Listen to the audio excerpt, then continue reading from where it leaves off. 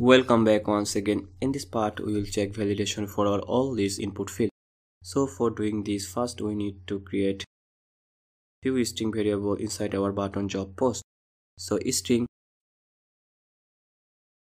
title is equal to job title dot get text dot toString dot trim, get text dot toString dot trim, string description is equal to job description dot get text dot toString dot trim, string skills is equal to job skills dot get text dot toString dot trim, and string salary job salary dot get text dot toString dot trim.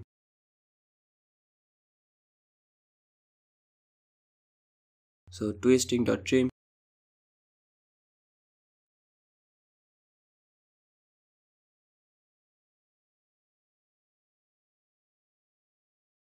so if text details dot isempty title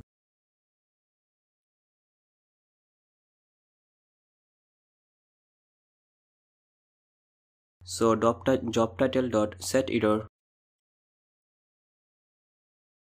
and we can call it required field and return. Now if text util dot isempty description, and this description is going to be job description dot, we can call it set error,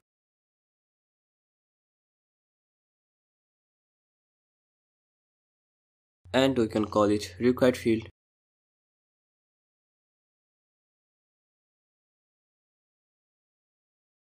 and required field and return.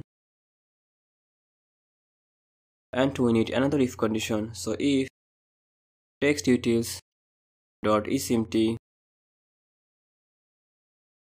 skills, so job skills dot set error,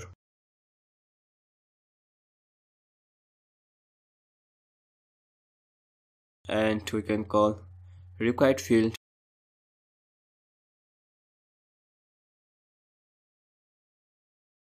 and return.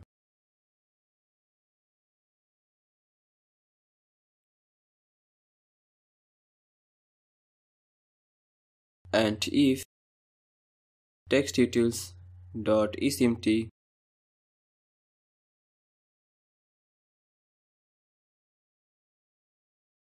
salary,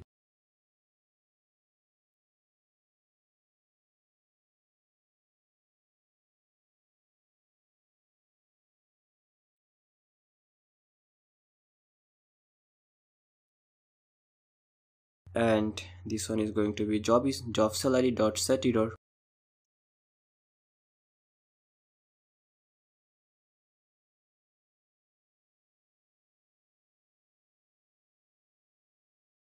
so job salary dot set error, and we can call it required field, so required field. So I think, and we need to return it. So that's it for this part.